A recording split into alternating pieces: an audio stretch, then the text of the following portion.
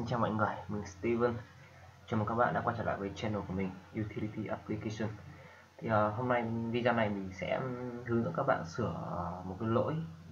Cái lỗi này nó cũng hiếm khi mà các bạn gặp thôi, nhưng mà tốt nhất là mình cứ làm rồi cho các bạn. Nếu các bạn nào gặp lỗi ấy, thì các bạn có thể làm theo hướng dẫn của mình để khắc phục. Thì cái lỗi này nguyên do của nó là nó bị thiếu mất một cái file, và nó có hiện lên như cái dòng chữ như các bạn trên thấy là nó bị thiếu file image. Ta mình hiểu đó là một cái file hình ảnh gì đó. Công việc đơn giản như này thôi. Thì các bạn vào cái thư mục mybot mà các bạn tải về đây ha, các bạn vào thư mục clip ở đây.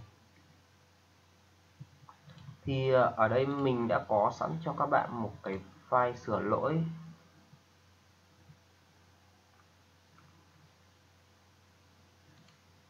Đây là một cái file sửa lỗi, hai file này 1 và 2.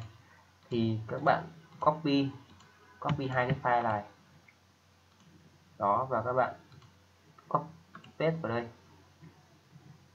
là cái thứ nhất. Cái thứ hai là các bạn vào thư mục này,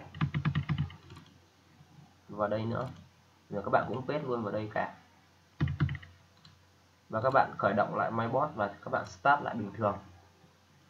Thì cái lỗi này bản Nguyên Anh bạn cũng nói rõ cho các bạn rồi, nhưng một số bạn chưa biết thì hôm nay mình cũng có sửa lỗi cho một số bạn là đang gặp sự cố như này. Thì các bạn thực sự là không phải là do mybot bị trục trặc đâu, mà do các bạn download hay như nào đó, rồi là cái file cái chương trình quét virus của các bạn đấy, tưởng là file virus nhưng mà nó xóa thôi chứ không phải lỗi gì cả.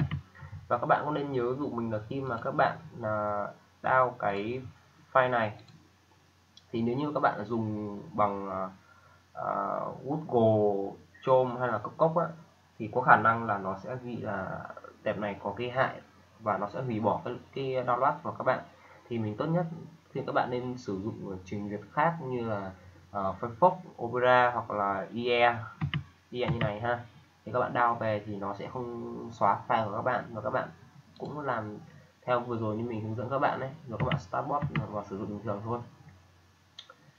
Rồi video này mình chỉ nói đến vậy thôi nha. Các bạn nào gặp lỗi thì làm theo cách này thì sẽ sửa được lỗi nha các bạn. Cảm ơn các bạn nhiều.